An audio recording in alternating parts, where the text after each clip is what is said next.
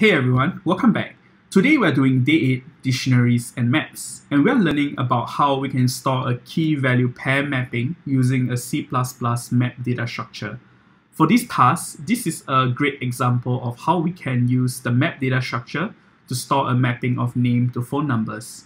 And in this task, we're given exactly that, n names and phone numbers, and we have to assemble a phone book or a C++ map data structure that maps each friend's name to their respective phone numbers. We will then be given an unknown number of names to check if it exists in the phone book.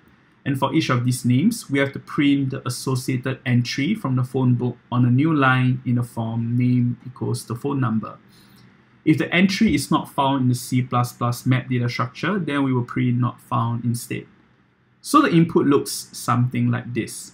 The first line consists of n numbers of name to phone number pairings, followed by exactly n name and phone number pairings to be passed. And following that, we will have an unknown number of lines, and each line consists of a single name. So this time, HackerRank isn't so nice to help us with the input, so we have to figure this out ourselves. So with that, let's get started. The first thing is to define a temporary integer n variable, and this will store the number of name to phone number pairings.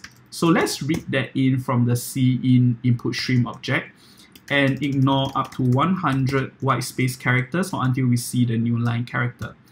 At this point on line 15 and line 16, we are done passing the first line. Our job next would be to iterate n number of times to read the corresponding names and phone numbers into a map data structure. So to do that, let's quickly define a map data structure that consists of a string key as well as a string value. And let's assign this to a name of phone book, just like this.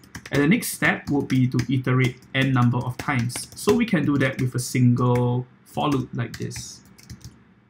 So for every single line that we read in, we would have to cin both the name together with the phone number. And we can store both strings, in this case, as a name and a phone number temporary variable. We will start to cin the name together with the phone number. And once we're done, we can ignore all subsequent white space characters that follow after it. At this point, we have both the name and the phone number, and we are ready to add this into our phone book data structure. So we can do that with a function on this map data structure, which is insert. And insert, as you can see, it takes in a pair of strings and strings. So we can define a pair of strings and strings and pass the name as the first key and the phone number as the value key.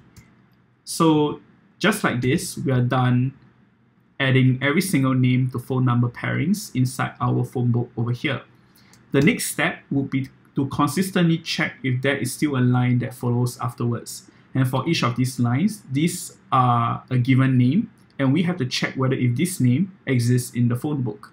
So with that, let's quickly define a temporary current name string variable. And inside, we can use a combination of a while loop together with this getline function to check whether if the current line exists. So we can use getline, and we will check cin if there is a current line. And if there is a current line, this getline function would return a boolean true, and this will also at the same time read in a single line from the cin input object into the string current name variable. And at this point on line 30, we are ready to start processing this given name. And how we exactly process it, we're going to check whether if this current name exists in the phone book. So to do that, we can do phone book dot find followed by the key that we are finding. And this function will return an iterator that points to the value for this given current name.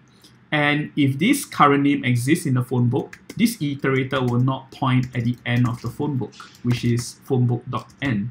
So phonebook.end will return an iterator that indicates the end of the phone book. In other words, if the current name exists in the phone book, then the iterator will not be at the end of the phone book. So on line 30, what we're already saying is if the current name exists in the phone book, then on line 31, we will be able to safely access the value for this corresponding current name. So to do that, we will do cout followed by the name we're trying to format the output of this given line over here. The first part of the line would be the current name, followed by an equal sign, followed by the corresponding phone book current name, and we'll do an end line after the end of this printing. Else, in this case on line 33, this represents the case if the current name doesn't exist in the phone book. So if that doesn't exist in the phone book, we can print out not found, and we can follow that with an end line character over here. And at this point, we're done with this question. Let's run this against some of the sample test cases. This passed, and let's submit this. And this passes all the test cases. In summary, we learned how we can create our own map data structure.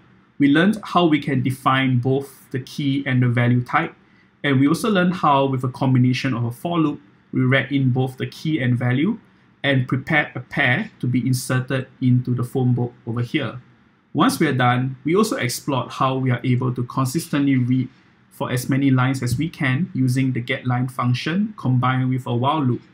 And we also learned how we can check whether if a given key exists in the phone book using the find function on the phone book and comparing whether if this given iterator is pointing at the end of this map data structure. And finally, we also learned how we can get a corresponding value from a given map given a key. And with that, that's the end of this video.